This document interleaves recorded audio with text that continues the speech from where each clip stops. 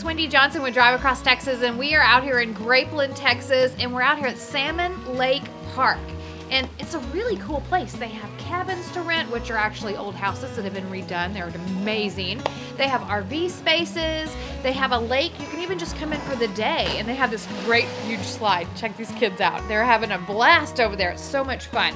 There's a playground. There's like a little store where you can get stuff if you need it or whatever. It's a great little place. So y'all check it out. Salmon Lake Park. And stay tuned because we're going to tell you the story. Bye, y'all.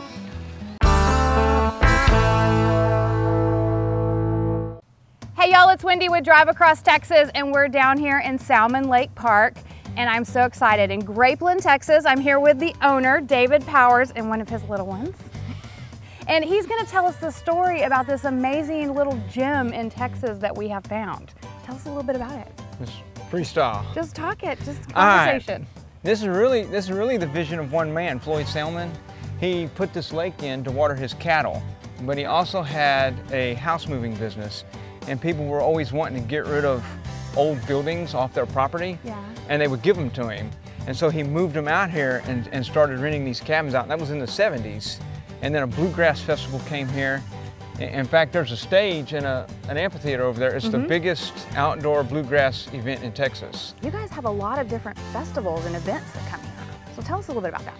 Well, our biggest event is twice a year we have a bluegrass festival. It's the biggest bluegrass festival, outdoor bluegrass festival in Texas. And then we also have a homeschool event called a East Texas Mini Shindig. That's where homeschool families come out here and camp together and play volleyball. We do historic dancing, and we have challenges for the kids. We also have a country western music festival on the 4th of July when we have a professional fireworks show. Oh, nice. It was really nice this last year. We have a Russian music fest twice a year. That's interesting. They come out here and they put up all these signs in Russian, and they all speak Russian, and I have no idea what's going on. But that's very unique. They're very nice though. They're very nice people. And we have a blues festival, which this is our first blues festival, and some of the blues artists came out here and they were very cool. You know, I was amazed. I got a lot of hugs.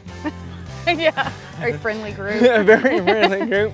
And then we have a land at the lake. It's a car show. Oh, wow. It's a big custom car and antique car show. There's always something going on around here. That building over there, the schoolhouse, which is currently burnt. Is that what that is?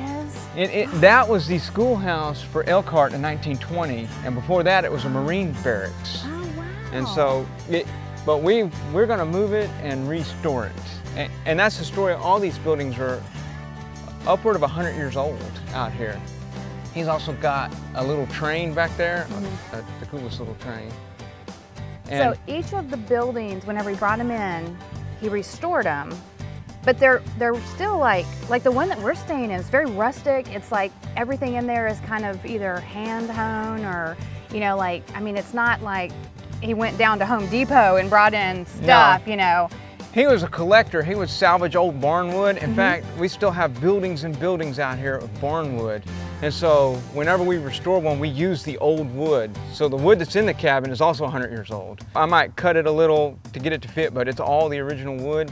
So, and you have, how many kiddos do you have? I have 9 kids. You have 9 kiddos. And they're like an integral part of what you guys do out here. I couldn't do it without them. It's just too much work.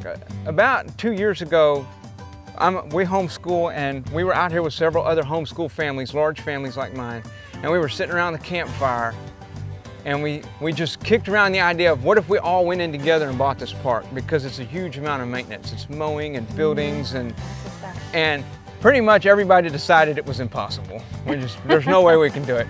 But my wife stayed in contact with Floyd Salmon's daughters through the winter, and then Floyd passed away in February, and the daughters were ready to sell, and so we got the park in May.